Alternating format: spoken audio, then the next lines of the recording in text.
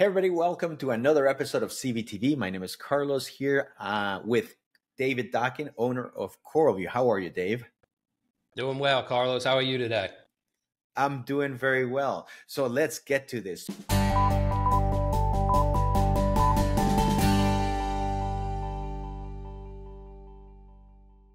Today, we're actually going to be covering the 2 milliliters per minute pump, which is a very slow moving pump. So Dave, what is the dosing pump? What does it do?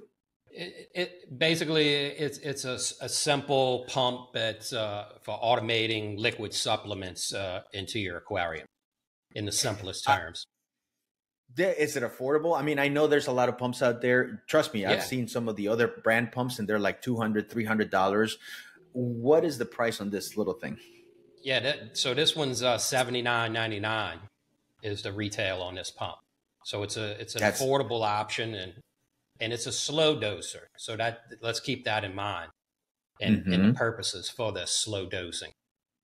So it does, yeah, exactly. So it does only about 2 milliliters per minute. So it's not there to dose 200 milliliters of a liquid. Instead, it's for precision, for liquid, for when you need small amounts and you need to be precise, then it actually runs the pump for a longer period of time, which makes it easier. If you have a pump that has, let's say, 40 milliliters per minute, and you want to dose 2 milliliters, then the pump has to turn on and turn off right away, which really doesn't give the motor enough time to get going.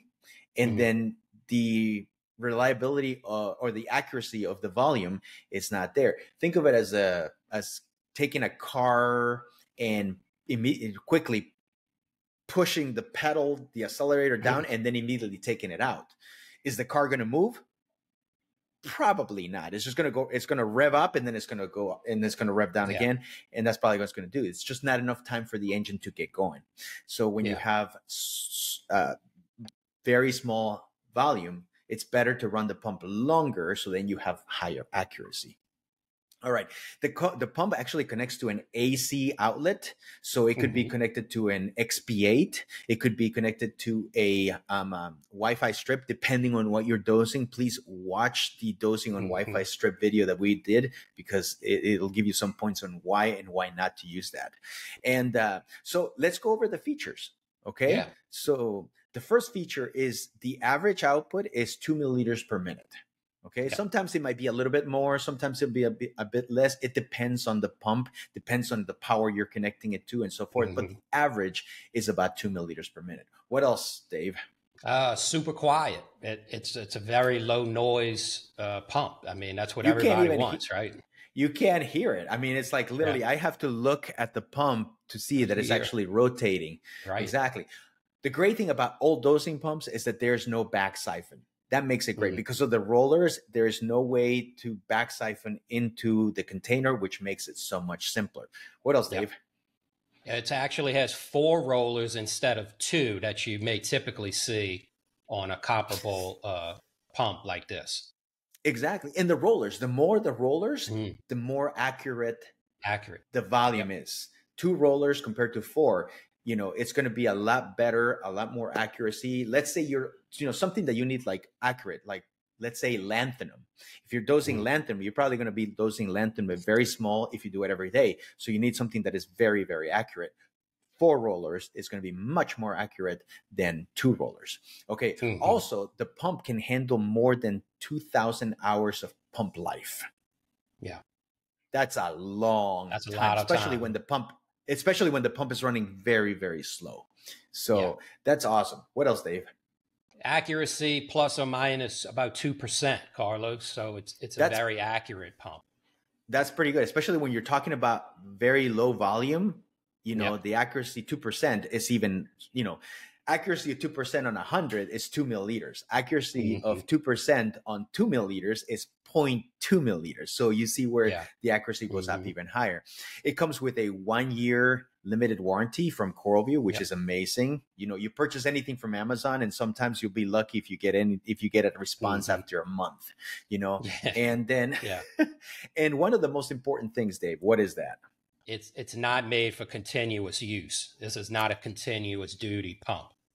This is not a pump on your calcium reactor. This is not a pump on your Kaltwasser reactor. It's not meant to run 24/7. So this is huge. Otherwise, you will burn it up. So don't use it.